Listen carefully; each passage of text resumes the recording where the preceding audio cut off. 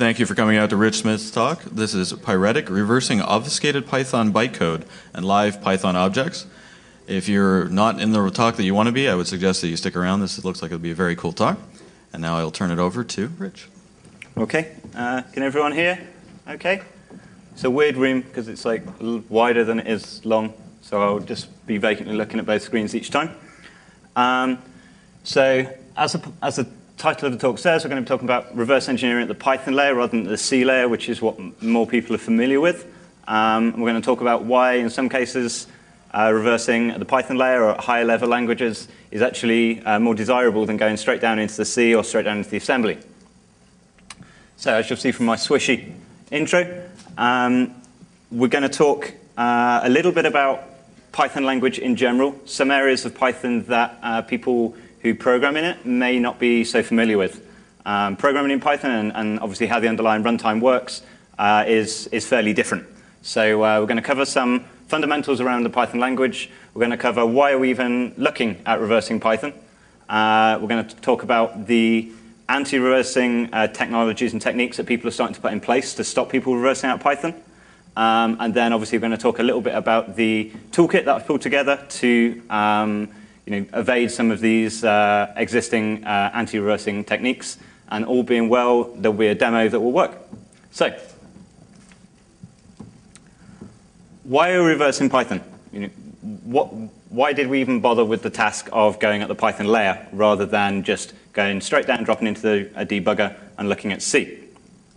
Well, there was a security posture of some applications, shall we say, that needed to be looked at. We wanted to look at how well the Python was being coded, not how well the runtime was being implemented. We want to assess the code of the Python application, not the C Python runtime itself. Obviously, working at the Python layer allows you to assess the application's code as opposed to looking at the underlying runtime's code. That's not to say that there aren't bugs in the underlying runtime that are worth finding, but it's a different task.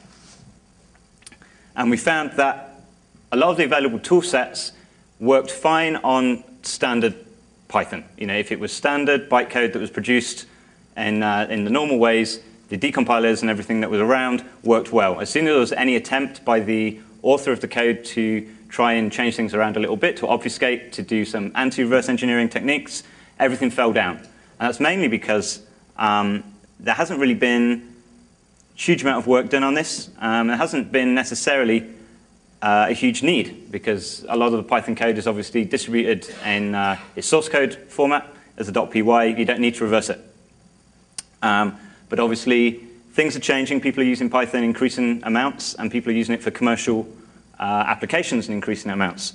So if we look in a general case, what are the changes? What are the trends? Well, none of this should be a surprise to anyone. People are moving away from C and C++ for exactly the same reasons that half of the talks at this conference are happening. Is because C and C++ is hard.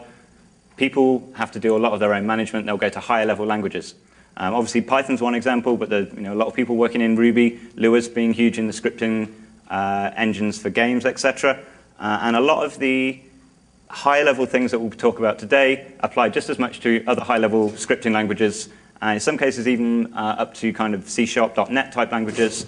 So we're exemplifying it with Python, but you can take the principles and you can apply it to any other high-level languages. There's also been significant changes with how software has been distributed.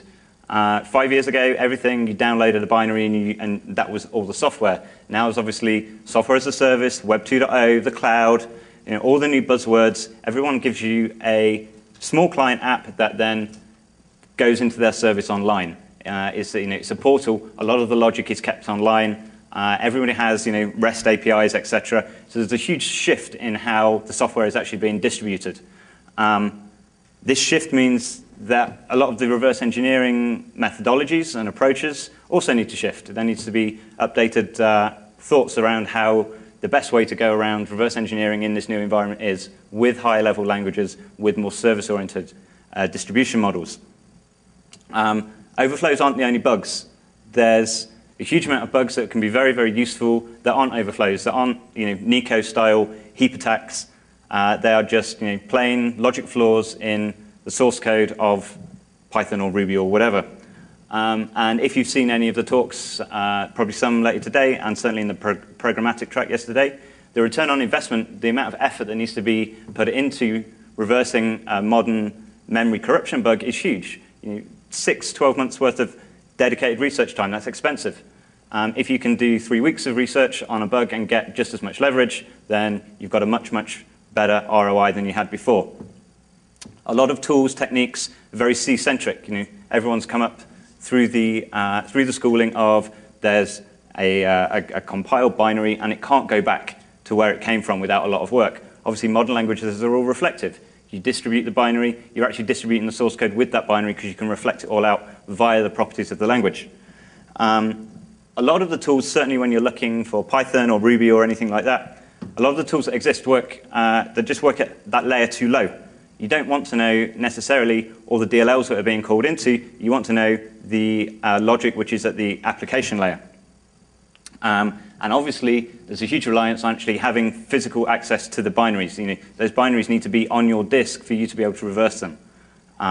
So these are all the things that, in an approach to reverse engineering, we need to understand and evolve to keep up with the actual technological landscape, which is evolving along with us.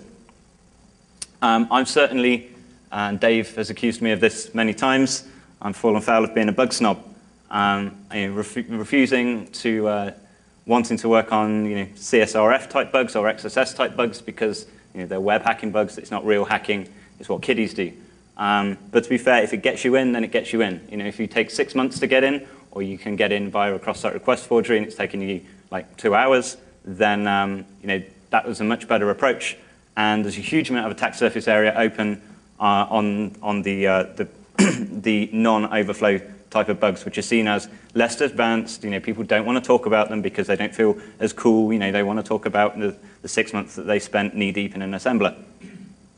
But there is a huge amount of low-hanging fruit in areas that people just aren't looking. Depending which side of the fence you're on, it's either fortunate or unfortunate. Not everybody is a Nico. Not everybody can sit and do the things that Nico does with the heap. I'd be there for 3 years and get nowhere near as far. I'd rather sit for 6 weeks and do something I'm good at. And I'm sure Dave would appreciate that time. He paid me much more. So, other side effects of this kind of new paradigms that we're seeing. Everything is always in beta. That means a lot of features are being tested out. That means that they're seeing both crowd reception. How do people use the app? Do they like this? Do they think that they can monetize on this? Lots of things are rolling in and rolling out. Obviously, if anything's beta, that means it's generally less tested, more likely to have bugs in it. The use of higher-level languages means the skill of a developer that needs to be there to develop in that language is a lot less. So they won't have the years of training and experience of writing in a difficult language. Easier languages are good in many respects, but it also means that you'll get people who are have much less understanding of actually how computers work. They may know Visual Studio and C#, but that's the bounding of their world. And obviously, in an increasingly competitive technological market, the time to market is key. And when you can get a feature out before your competitors is key. And if that means that you're going to do less QA, obviously this is not news to anyone. Because of all this, obviously it means that there's lots of bugs. One of the nice things with the kind of Web 2.0 style things is large populations of users, therefore targets, can explode almost overnight. If it's the new big thing, the new viral application, you will get a huge number of new people that are potentially vulnerable to a bug that you found in code that's very untested. And certainly in a platform, in a Python bug, if you do find a good bug, then it becomes cross-platform and cross-architecture. If you find a bug in a particular version of Windows, you have to do a lot of work to make that reliable across language packs, different service packs, different versions of Windows. If you find it in a high-level language and it works, you've got a full cross-platform bug. The same code can work on an Android phone as works on a MacBook. Now, that's great. I mean, again, talking about return on investment, one set of development, and you've compromised everything that uses that code. And people use Python and high-level languages because it is cross-platform and they don't have to redevelop for all those platforms. So another thing just maybe to think about as going through is, there's a lot of talk about, we're more secure than ever. People have put more effort into the security and their QA and their development processes than ever. But I think it really depends on what metrics that you're looking at. If you're looking at number of lines of code, there's more lines of code than there's ever been. People who think they can code, there's more people who release code, who work for companies, and I'm sure you're all sitting there smiling, knowing that there's a bunch of people where you work that should never be let near a computer, yet they release development code. Obviously, everything's a lot more connected than it's ever been. Everything now is Web 2.0. Everything has got to do something with the cloud. And obviously, the pervasive of technology just throughout life is more than ever. So when people are saying that we're winning the battle, obviously, out in the forum area, you'll get a lot of people telling you via a lot of expensive snake oil that this will make you secure. Actually, when you look at the bigger picture, that might not be so true. What won't be discussed, if my clicker will work, there will be no dropping of commercial application code or bugs from commercial application code which the tool has found. The lawyers don't seem to agree that what goes on in Vegas stays in Vegas. They tend to chase you after Vegas and then make your life hell. So we won't be dropping any bugs today. Find your own bugs, use the toolkit. So what are other good reasons for reversing at a higher layer? You're closer to the information. You're not looking at the data which the intermediate runtime and therefore compiler created for you. You're looking at what the developer coded. And that's where the bugs are going to be.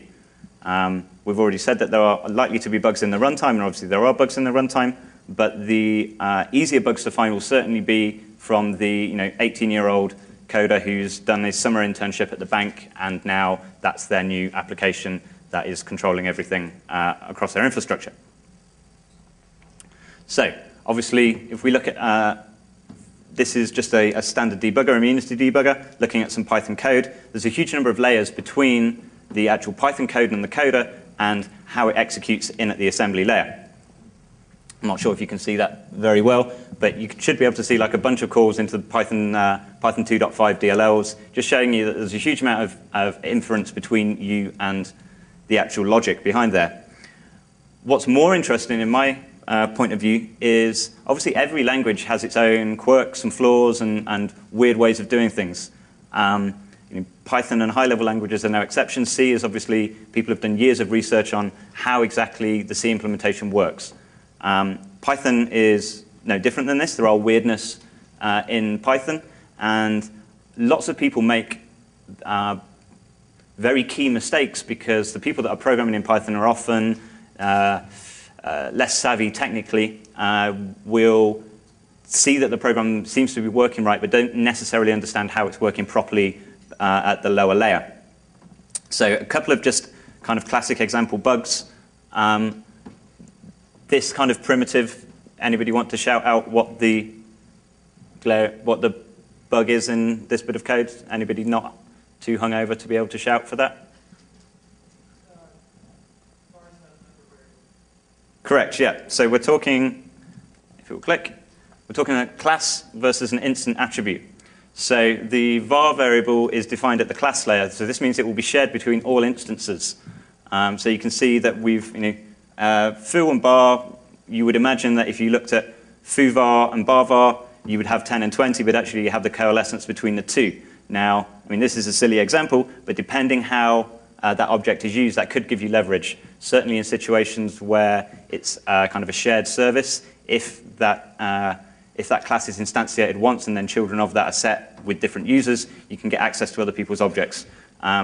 Most developers, certainly most kind of Python-oriented developers, and if you add they're a web Python developer, they've got no idea about this kind of stuff.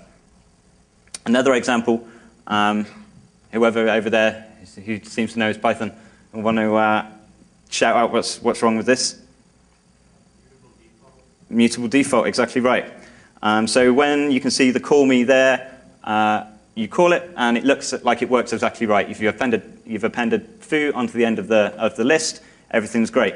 However, if you call the call me function without any arguments, the default argument is used. The default argument is created at object creation time, not instantiation time.